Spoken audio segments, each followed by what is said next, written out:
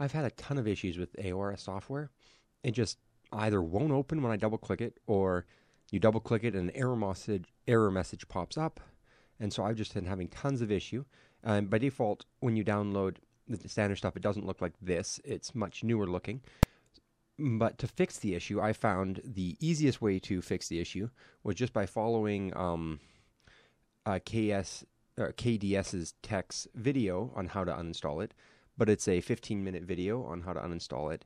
And pretty much my takeaway from it was go to Windows, Settings, Uninstall Programs, so Applications, and then go and get rid of everything ARS or Asus.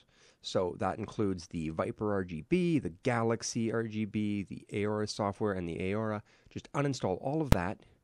And then a key step that I kept forgetting was he also recommended going to this PC, local disk C, program files x86, and delete this lighting service software. In there, there's a file that keeps track of some LED stuff. And so you delete that whole file.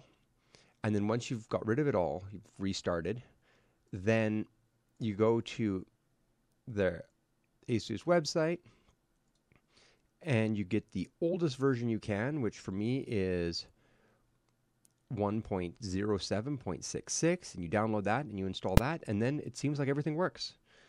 And then if that works, great.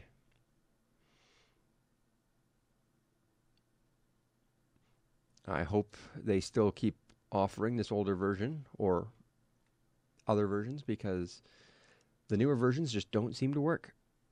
And it does work quite well. And when I'm in the software, to change color, I like just static, and then you can pick each of the different zones, and you can click on any one, and you can change the color. And that seems to work quite good.